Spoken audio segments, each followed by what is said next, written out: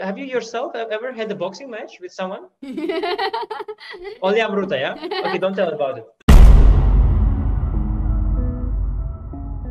Hello Anish, congratulations. What a day. What a day. Yeah, very happy, of course, today to win. But mostly it's about tomorrow. Yeah? Tomorrow is the deciding day. So let's see what happens. A few critical moments that I wanted to ask about. In the first game, it came as a big surprise that from this position, when you actually reached. Yeah. A4, no, I played well. There were just two big mistakes. So one was I should have traded queens when I could. Yes, exactly. Why didn't you take the queen at this position? I kind of wanted to play for more, but of course I should just trade the queen, play knight d to f1. He would go rook d7, knight g3, and he has a very strong move bishop to g6, I think, stopping knight f5. And I have to go f5, push my pawn, or I thought maybe I shouldn't. Yeah, then he goes bishop f7, f or h, maybe h. Yeah, I don't know. Anyway, I somehow thought that this is not winning. It's much better for white, but I thought, okay, he will take on d4. It's equal pawns, quite drawish. I mean, not drawish, but I don't know. It didn't look winning. I thought that if I keep the queens, I will have some attack in the long run, but it didn't work out. Just the decision didn't work out. I thought it was a practical decision, but I regretted it after a few moves. Yeah, exactly. Because then I think Wesley's next move here, queen h4, was a very tricky move, because if you played a5, there was knight d5 coming. Yeah, I assumed there was some trick, but I was what I should have played is g3. Yes, exactly. G3. And what I missed is I missed this rook e2, rook h2 thing. I missed that. Queen h3, I thought, and I didn't see how to get to the queen. It felt like I should, but I have knight h2 f1, and then I have rook one, yeah, rook e2, rook h2. I just didn't see that. That was the plan. But what happened was that my e4 pawn was so well protected the whole game. At some point, I somehow blundered it. It was a very strange blunder, because also, usually when you blunder, you see right after you move, yeah? Yeah. Here, I played knight f5, and I was looking at the board until he also thought for a long time, until he took. I just didn't see that. I don't know, like maybe in my head, it was a blank spot. My knight was maybe on d2 in my head. Yeah, it was a complete miracle. I mean, I was very worried, but fortunately, after this blunder, the rest of the day I played okay. I mean, I was very worried. I thought maybe I don't know, maybe I'm too tired, or I don't know, because it's just crazy. Yeah, this just gave the pawn for nothing. I mean, absolutely. I was thinking I'm winning here, because I thought knight e5, he has to play rook e6, and I don't know. So after he took on e4, you lost this game, but it was dead lost. like a very brutal loss, because you were better, and from that you lost. And so in the next game, I think it helped that Wesley played a line which was like, an immediate draw. You didn't have to even think. It's a theory. Well, I don't know if it helped or not, honestly, because it's one game less and you have only 2 games to come back, and he's so solid. And you know that, okay, one more black game is going to be very hard because he's super solid. Basically, you just have one white game if you think like that. It makes sense. For example, day before yesterday when I played Maxim, I came back immediately in the next game with black, yeah? So I think if you win the first game, yeah, whether you make a draw with white in the second one, it's up to you. I think it's not a bad decision. I think it's an interesting decision. I don't know if I would do that. Depends. Wesley actually banged on the fact that he would continue being solid in the next game. Of course. And this game, actually, I thought, from the opening perspective, it went really well for Wesley. It is quite committal, but it's not so easy to play these things. Even here, okay, 95, 94, but I have queen of 1. It's not so easy for him, because he has to play, I think, actively. He has to play for advantage, but he wants, of course, to be safe here because of the match situation. So that was the problem that he had, I understand it perfectly. So here I'm already better. This I think bishop g3 instead of that bishop f4, right? But a3 was a very good move. Stopping bishop b4. e5 is a threat. Yeah, a3 was just nice, just in case. I was thinking about knight f4. It looks a bit ugly at first because I have this light square control. But I was thinking, isn't it actually very good? Knight f4, bishop f4, bishop f4. Bishop takes, and queen g4, right? Yeah, but well, that's what he wants, no? It's equalish endgame. Yeah, the knight f4 bothered me actually much more. Knight f4, it feels like a bad decision because like somehow, you get bad bishop sort of, but not really bad. And somehow I don't really have if I had queen g4, king g2, it would be good, but I cannot really advance. So I thought knight f4 was a very strong decision here, practically speaking. Yeah, true. And that would have, drew another game perhaps if he would have played possibly, that. Yeah, possibly. I mean, I have still game continues here, Yes, but I was not so optimistic here. I thought he is a very good player, and I don't know, I didn't really. But after bishop g3 fg, it got tricky for him because okay, my king is now quite safe, and I have this. His knight on h5 is cut out to play a little bit. It was very interesting how you induced an error from him, because here rook e4, I mean f5, f5. I think rook you would have gone rook h4, right? Yeah, and if g4 and if f4, then what happens? Yeah, f4 is what we were discussing. Rook gf, h5, right? I was not sure. I wasn't sure honestly. Knight takes. Yeah, queen g5 maybe. Yeah, I would have done that. Yes, I would have done that. Wait, so it's good. f4 is a mistake. Yeah, f4 is a mistake. You know what was the move? Queen d5, right? Yes, queen d5. I saw this. Yeah, queen d5. Suddenly it occurred to me. Yeah, this I saw. This bothered me a lot. Yeah, and then he played instantly queen d5, and I could go ef. Yeah. And then it was like in this position, if he went queen d5 instead of queen d7, then ef and rook e5 was winning for you. So you went ahead, and then it came in the same position. True. It happened anyway. Yeah. No, now rook e5 is very important. Yeah, his king just doesn't get a time to come back properly. Exactly. And actually, I don't know if my conversion was good. Like I should have had more. Maybe queen e2 is, I think, the strongest. Yeah. Yes. But let's say rook fe8. Yeah, and now after this g4 or knight h4 actually. Okay, knight h4 didn't occur to me yet at this point. And g4, I thought knight f4 is coming, knight to g5 maybe. So that's why I didn't do this. I was really worried he will go king g7 back and knight f6, knight d5 and stabilize. I wanted at all costs to stop that. And I calculated this line, what I played. I thought it was good. Rook, what did I play? No, rook this g5. Is fine. This is fine. I thought it was quite good. Yeah, and now rook f2, king g7, knight h4. I thought it was pretty good. I thought instead of queen d6, could he play queen e8? Was an interesting idea. There was some difference, I thought, maybe. Yeah, possible. Maybe. Yeah, you know what was the difference? Now if I play rook f2, he goes king g8, king g7, sorry. Yeah. Knight h4, it's different now because there's no knight f5 fork. No, now this is not possible. Lost now. Because now it's rook e2 is there. No, I'm not gonna play like this. No, I would play knight e5, but if knight e5, then he can take, and I didn't see actually after queen e8 how to win. He takes this is winning, no, for you now. But are you sure? Rook f2, queen f2, rook e6, and then g4, then g4. Yeah, but in the game I won exchange. It was not so easy, by the way. And at some point I thought like I was very confused. I mean, he found some. You went here. He started confusing me. Yeah. Knight h4. He went rook. Yeah. Now I thought I'm winning. Looking at this queen d6. Yeah, queen d6. Yeah. Rook f2, king g7, knight h4. I thought I'm winning, and then he gives exchange. Yeah. And then he made this very strange move, queen d4, rook g4, and now he played queen d6. That move completely shocked me. Yeah, it was amazing defensive move because rook h5, queen d3. Fantastic trap, yeah. Beautiful. I mean, fantastic trap, yeah. And I was so impressed with this move. I mean, I'm completely winning, but I was so impressed. I kind of panicked a bit here. I mean, of course I'm winning, but I just thought like, wow, the guy is such genius. How am I ever going to win against him? Really, you thought that? Yeah, I really thought that. Yeah, I thought that if somebody plays queen d6, instantly, then this guy I will just never ever in my life beat because it's just. Yeah, beautiful. I mean, some of his defensive ideas were really deep. And that's the difference between just a good player and someone like Wesley So who never loses, almost, because like he finds his resources. But fortunately, I'm still probably winning, although it was not so easy. Yeah, here actually there was this very difficult win for you, which was with queen f5. But g3 is not hanging because rook takes g6, rook e7, yeah? Yeah, rook e7 here, just. Yeah. Okay. This was the tough part actually to finish, but. It's just direct. Yeah, I should have found it, yeah. But I had a plan here already. Wait, what did I play? I had some kind of idea. Rook g5? Yeah, so my point was I wanted to play first rook g e4, but if I play rook g e4, he has queen takes g3, only move. Knight g3? Then I have, like in the game, rook e7 business. This I kind of thought is winning for me, but he has queen g3, so that's why I played rook g5 first in the game. And now if c4 or b6, I thought, c4, let's say. Now rook ge5, and now I blocked the queen. This I thought was winning, but again I thought that maybe knight g3. I thought it just should be made. Suddenly I thought that wow, it's maybe not made, and I was completely panicking here.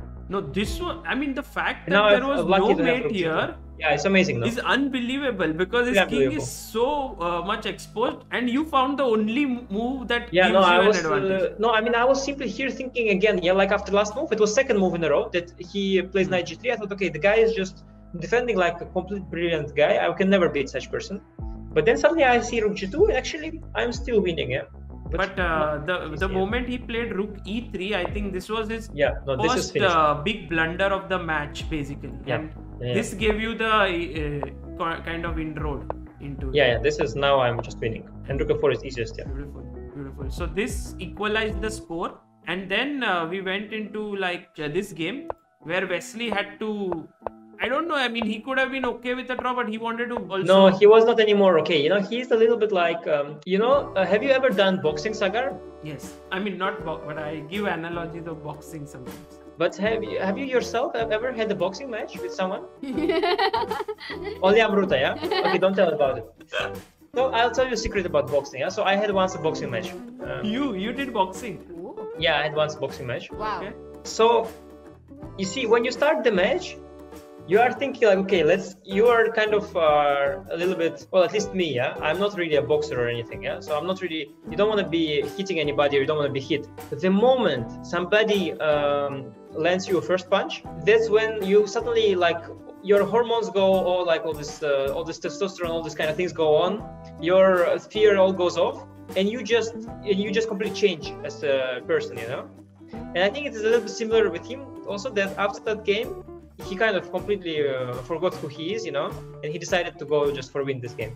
Very interesting. Sagar, it's your stream, your channel, so we have to do here some analogies. Yeah, but I was very deep and very nice example. Very amazing analogy. I'm just thinking about it because, you know, you could think about Wesley as a very calm player who might be like very objective, but once things don't go your way, your brain suddenly starts to not even like don't go, you just like once you get hit once you get punched, then like everything's changing in your mindset, everything. Just and it's not bad. I mean, he could have won this game and then to be good. I'm not saying it was a mistake. It was not. It was just on contrary. Of course, with white he can play, and I thought it was a respectful decision to play. By the way, bishop e6 is what you faced in 2019 Sinkfield Cup against the Nepo, yeah. And you had said that this is c5 is the very uncompromising way of playing against yes. Yeah, but I wanted to just try this out. It's a very double-edged position. I wanted to try it out. Simple question here: why not?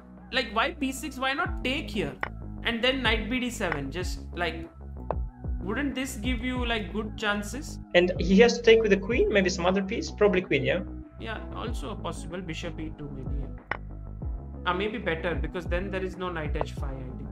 Yeah. So let's say he takes with the bishop already. And bg3. Sometimes even, now how do you prepare? Let's say if you go rook e8. How is this move here like knight f d7 now? Or yeah, well, but now you are very desperately trying to push. Let's say bishop g5 is possible sometimes. True. Also your knight on b8 is not so good. Well, in this system, sometimes you can play b6 to create an extra pressure point, you know? You know, Sagar, it's like when you have a web, yeah? Let's say you're a spider web.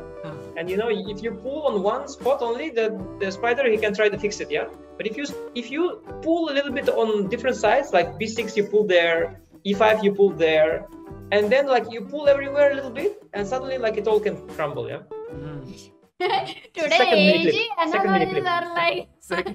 Too many analogies. Making mini clips just here on live as we speak. So... In the meantime, who won the boxing match? Arka Ghosh super chatted. That's a good question. you did that when you were in Japan? I probably no in Holland. Probably I lost, but I disagreed with the referee. It was, let's say, it was like a fight, not a knockout or anything. And then I think from what I remember, probably the other guy, they gave him more points, but it was not so obvious, I thought. My analogy here was that too many kids in the house, some have to be sent to school, so that's why I wanted to take on e2, but maybe, as you rightly pointed out, that it's not the best way. Knight of d7. No, but you want to keep all your kids at home, yeah? I mean, as long as possible. Right now, COVID, yes. And find them a good wife, you know, and arrange for a good family, you know, everything. So. And very important that they go to college, but then they come back. So yes, in India at least. Okay, f3, e5. Very cool move. Very nice. Of course, bishop c8. Of course, not the Greenfield move. Yeah. Oh, here was the question. Yeah, like, did you? I didn't really see. No, I saw later with the engine was saying some moves that just bishop h6 didn't occur to me at all. Unbelievable. Now that I'm looking at it, I would have never played this move. I mean, it is just so beyond me, bishop h6. It's just so brilliant. Exactly. Like when we were discussing and I would have never played it. Not in a classical game. Can I ask you one question? You played your match. After that, you went for an interview. After that, you came here. How did you even check this? That this is the move here?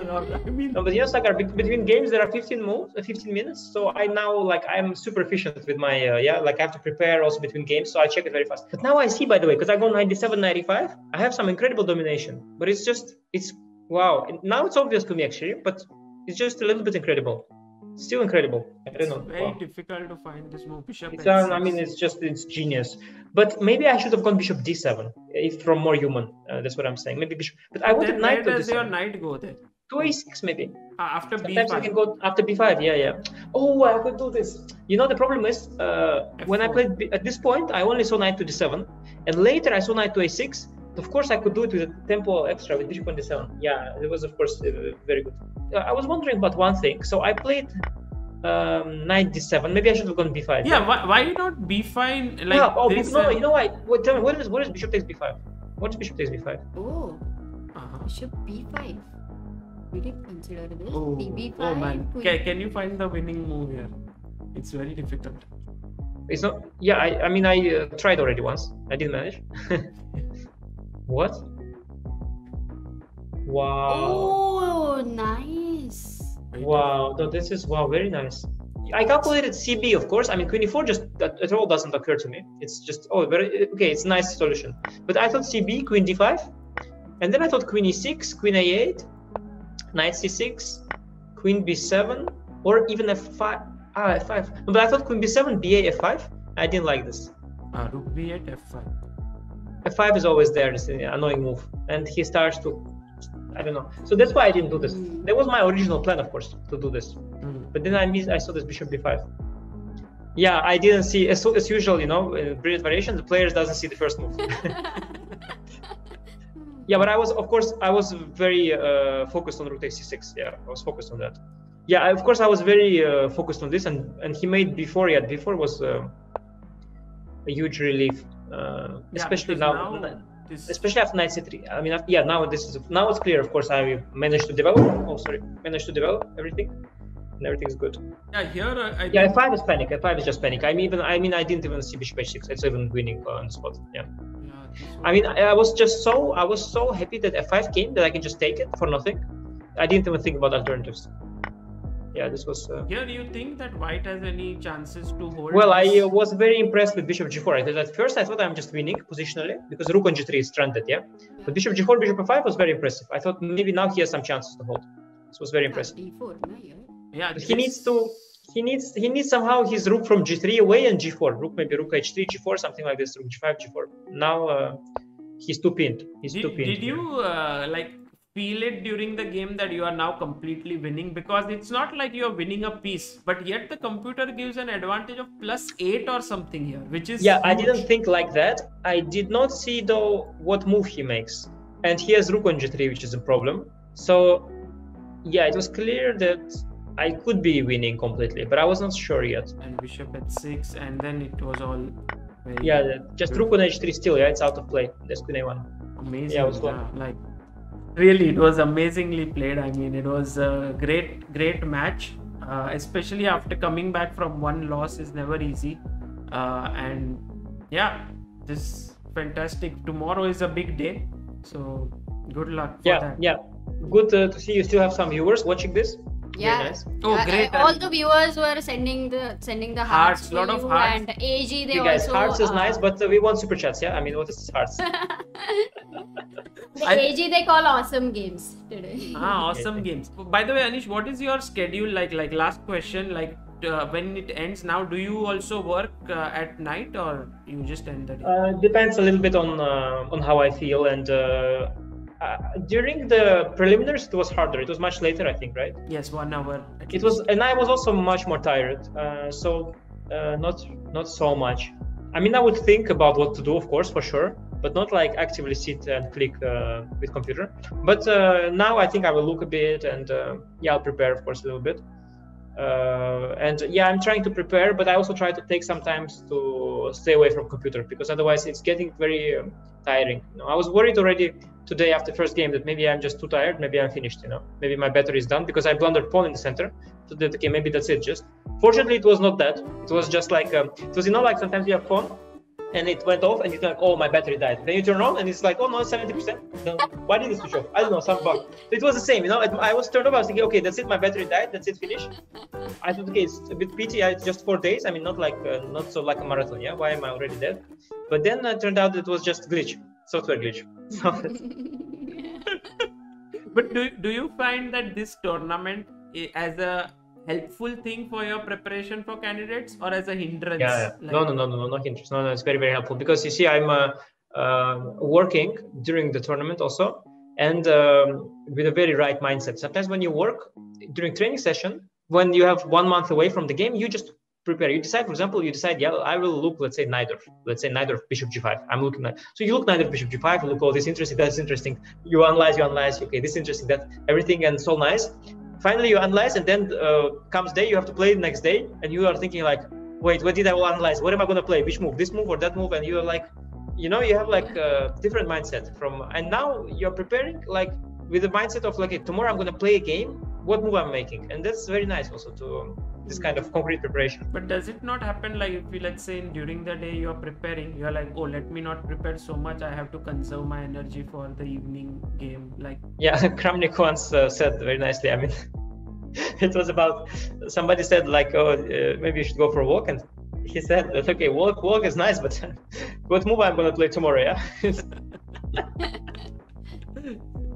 No, but I'm trying, yeah, also to, it's all about balance, Agarsha. It's all about balance. Like, you know, everything is about balance. You have to spend enough time with your wife, enough time streaming. Everything should be if there is a company, guys, which deals in balancing, then Anish is the brand ambassador for it, because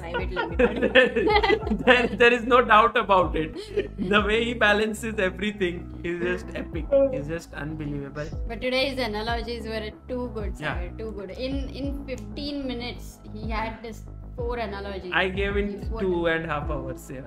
By the way, AG, you can take anything from these, because these are gold analogies for maybe 4. No, but not for my channel. My channel is more clickbait stuff. Yeah. But 4 analogies from a midnight stream, something like that.